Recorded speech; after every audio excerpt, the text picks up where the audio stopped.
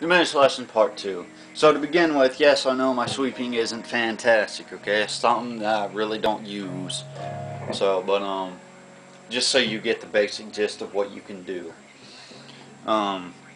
So starting off with just basic 3-string diminished arpeggios starting on the 4th through 2nd and then the 3rd through 1st. I'll show you a couple of patterns. Because remember, last video I told you could use the same pattern on the 3rd and 1st string and the same pattern on the 4th and 2nd string. So, starting on the 3rd string on E, what it is you would have 1 fret, 4th fret, then on the 2nd string 3 fret, then on the 1st string 1 and 4.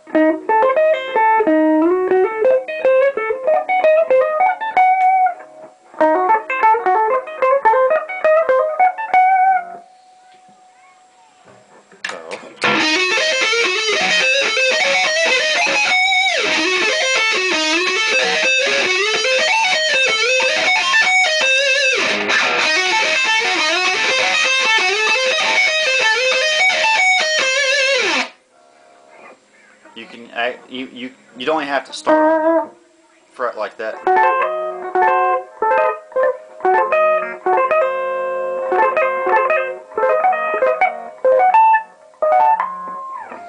You can just ascend it up like that.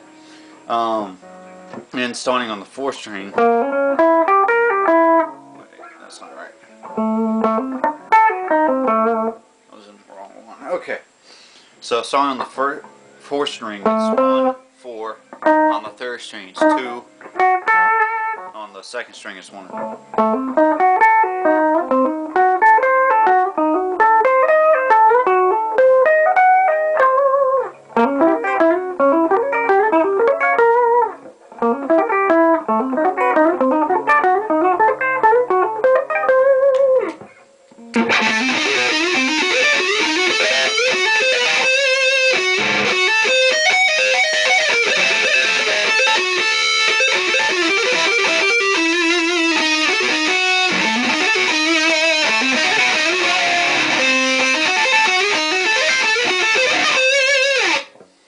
What you can do is you can combine those two positions.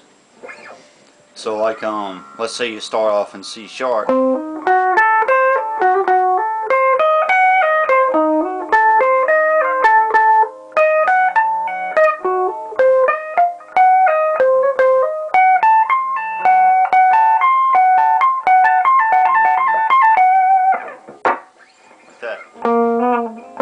Like that.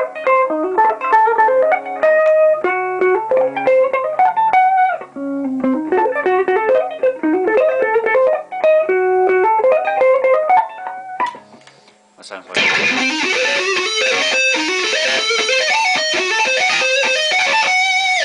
it's really cool sounding. It's a way to break away from just regular scales, you know. And something else you can do is the notes. Just set the higher note on the 3rd string, then hit the same note on the 2nd string. Then hit the last note on the diminished scale on the 2nd string. You can also do the next one.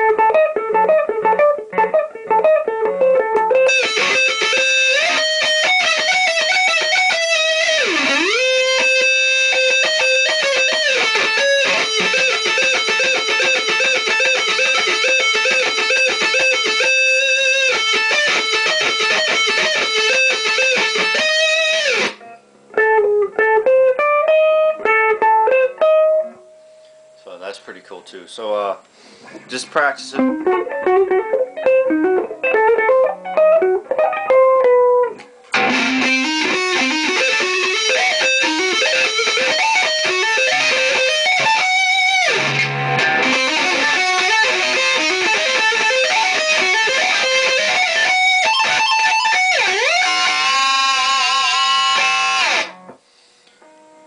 So just practice it and come up with your own licks and patterns. Really cool sounding. So anyway.